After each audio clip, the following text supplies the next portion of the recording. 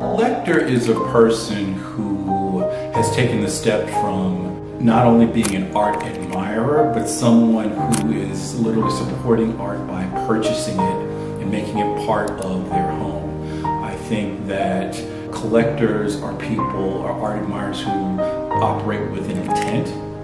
So they are responding to the beauty of certain types of work. They are people who are clear about what kind of work they respond to, as well as what kind of work they don't like.